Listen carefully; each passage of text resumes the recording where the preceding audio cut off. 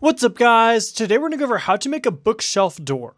So what I mean by bookshelf door is if I go into a library or something with chiseled bookshelves and I interact with the correct slots, so I have them labeled because I couldn't actually remember, so slot 2 and then slot 4 on this one, we can have a hidden door pop out of somewhere nearby. Now, just to kind of give you an idea of the level of redstone you might look at, this is what the redstone on the outside looks like for me. There are ways to reduce the amount that you need, but it will also reduce your security a little bit, and I'll go over those options here in a second. Now, before we get into any door-related activities, I wanted to kind of explain how the chiseled bookshelf itself works. So Chiseled Bookshelf, in case you don't know, allows you to put either books or book and quills into various slots. There are 6 slots, and they are numbered 1, 2, 3, 4, 5, 6, which I will put a visualizer here. And the slot number does matter because this is the signal strength you're going to get out of it when you read the signal with the comparator. Now, to read the signal with the comparator, all you have to do is either place a comparator facing away immediately up against the bookshelf, so that we can see that we have a little bit of signal here. You can also put an opaque block in between the bookshelf and your comparator, which is still facing away. And this is exactly the same. Like the signal strength and everything will be the same, but this might be a little bit easier to hide the redstone, but can also make your build a little bit more bulky. So fair warning there. Now, the signal strength will be between 1 and 6, and it corresponds to the last slot that I have interacted with. So if I interact with slot 1, it doesn't matter if I'm pulling something out or putting something in, it'll do the same thing. We have a signal strength of 1. If I go interact with slot 5, we'll have a signal strength of 1, 2, 3, 4, 5. And then the highest amount that you can get is slot 6, which will go all the way up to 6. I have 7 redstone, so this one's just always going to be off. So I'm going to get rid of it. So this is how you can kind of adjust the signal strength coming out of it. It's the last slot that you have interacted with. So I just interacted with slot 3. Now, some of the options for security, the first option is if you choose a slot, so let's say slot 4. If I want slot 4 or anything above it, so in this case 4, 5, and 6 to work or be valid for the combination lock, the way I do that is I go to the lowest slot number. So if I'm choosing slot 4 or above, it'll be slot 4. I go 1, 2, 3, 4 to the last signal strength, and I grab it with a repeater. And this is because this signal strength is 1, so I can't go off of it without a repeater. And I use this as the output to my combination lock, just like you would any combination lock, even if you use like levers or whatever. And I'll get to how we can do that later. The reason that this will work for slots 4, 5, and 7 is if I go to slot 5, this one will turn on, but this one will still be on, right? And then slot 6, of course, this one will be on, this one will also be on, and this one will be on. Now, you might be asking yourself, why would I want like slot 4 and above versus just slot 4 and only slot 4? The reason is it's a lot simpler to do that than it is to do just a slot. I'll explain how you do that, but this is all you need for a slot or above. And likewise, if you do slot 6, which is the last one, because there's nothing above it, if you choose slot 6, all you have to do is grab a repeater here as the output, and it will only be slot 6 because slot 6 is the highest one. So that's just something there. If you choose slot 6, you don't have to do anything else, even if you want only that slot. Now, if you want only a slot and it's not slot 6, so let's say number 3, the way you do this now, if we only want slot 3 and not 4, 5, and 6 with it, we'll go 1, 2, 3 and grab it with a repeater just like we would have normally. Then we go 1 above and we grab this with a repeater. And doing this is irrelevant for slot 6 because this one will always be off, right? Now we need to do something known as an exclusive OR gate in order to make this work. If other people have simpler ways to do this, please let me know because this is kind of bulky. The way I do this is we have these 2 repeaters. I put blocks in front of them because we need to get the signals out of them without the signals mixing. And because they're right next to each other, we have to like separate them on either side.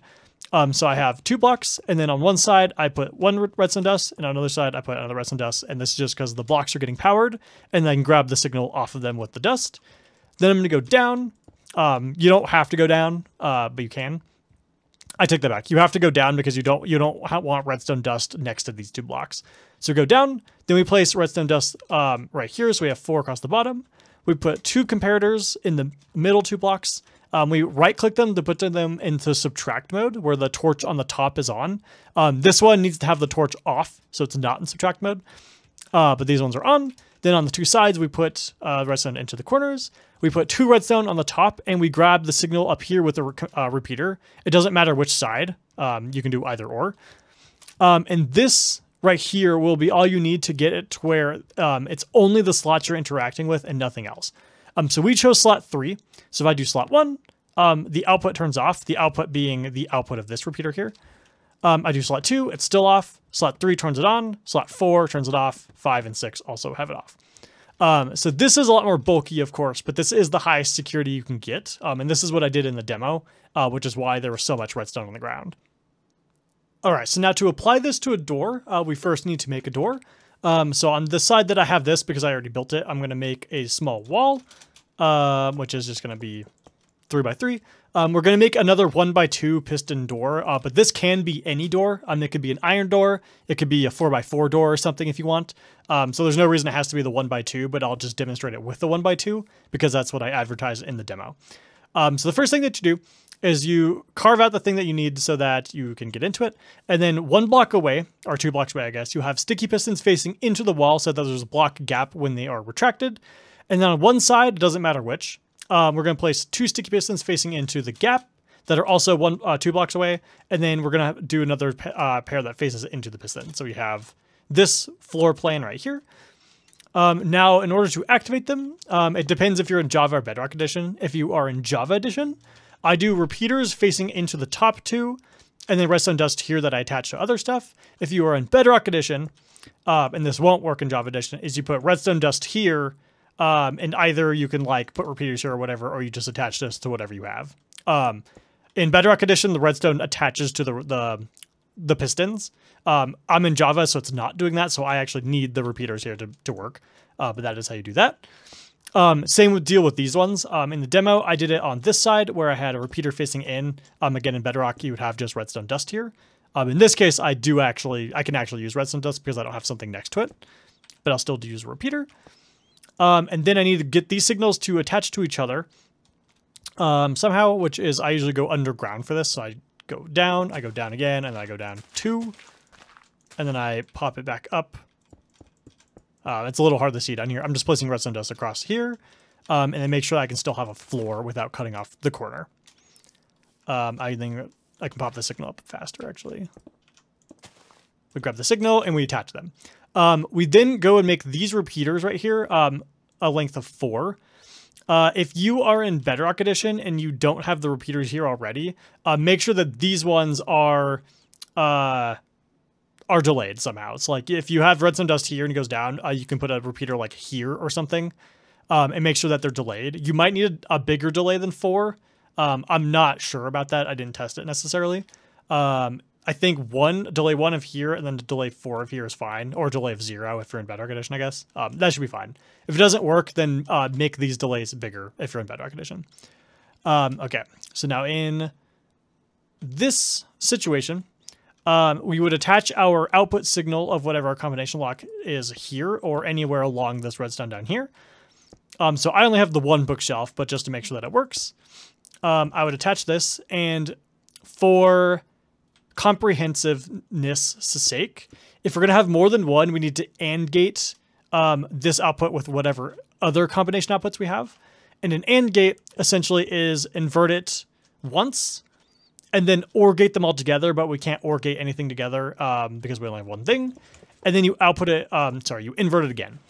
However, because this is a piston door, the closed state is actually on. So all the redstone's on when it's closed. So we would have to invert it again, which is really just getting rid of that final torch here. So in this case, we can see that the door is closed. If I interact with, slot 3?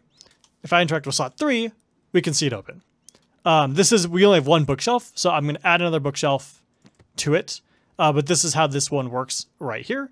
You invert it once here, and I'll explain why we had to invert it like once or twice in a second. It'll make more sense. So I'm going to add another bookshelf, and I'm going to do the less secure version, which is all slots above the one I choose, which I'm going to choose slot 5. So it'll be slot 5 and 6 will both work. I'm going to grab the signal with the comparator, and then 1, 2, 3, 4, 5. I'm choosing slot 5, so I go up 5 signal strength. I repeat it right here, and then I negate this one as well. Mainly because of the fact that I need to AND gate the things together. Now, because we have more than one bookshelf, we actually need to AND gate the things, which means really just mixing the redstone signals before we attach it to the door. So this makes it a little bit more bulky, so I apologize for that. I'm going to do it just for size issues. I'm going to do it over here, but you can compact it by doing it underground, like under your library or something, so that you don't have a bunch of redstone. But just to make it easier to see, I'm going to do it over here. So I'm going to go down by 2 again so that we can make sure that we have a floor here that we can use. And to make sure that there's a floor here, we can't cut off corners, so I actually messed up. I need to go out 1 more, which means I need to go up and move the signal over so that I don't mix them together. Okay. And then we can have like walls here and stuff like that. Okay, so we have this signal, which I'm going to bring down. And if it's really far away, make sure that it doesn't run out of strength before you get to where you're trying to go. You can refresh it with a repeater without any issues. It might make it take just slightly longer to propagate down, but other than that, it's fine. Then I'm going to grab this signal and do the same thing where I just go down here. This one's kind of long, so I'm going to refresh it actually. And then we're going to mix them together like that. So we invert that one, we invert the output of that one, and then we mix them together, which is an OR gate, but really we're making an AND gate. Now, if it's an iron door or something, I would take this signal right here, and I would invert it again, which I'm trying to figure out where to do that. Let's do it over here.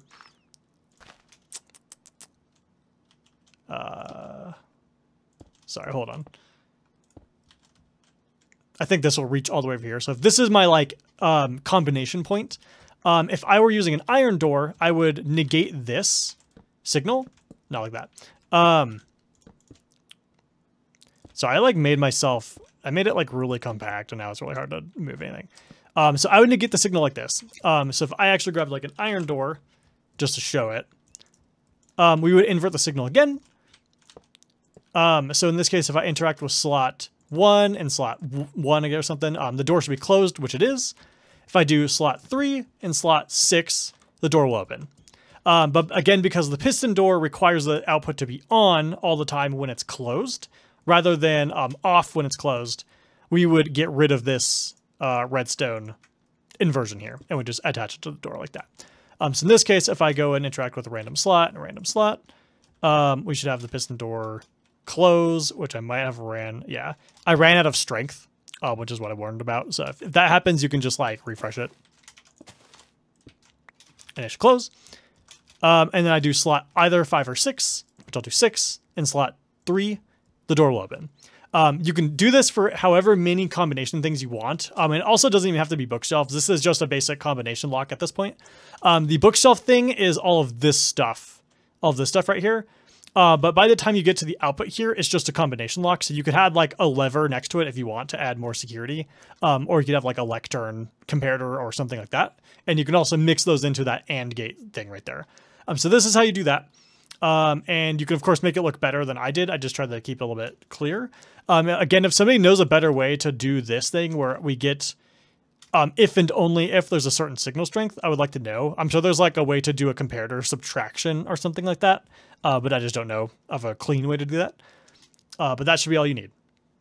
All right, guys, that'll be it for this video. Let me know down in the comments if you have any issues or you are doing something and it's not working, and I'll do my best to help you debug. I can debug it better with more information. I hope you have a wonderful day, and I hope to see you next time.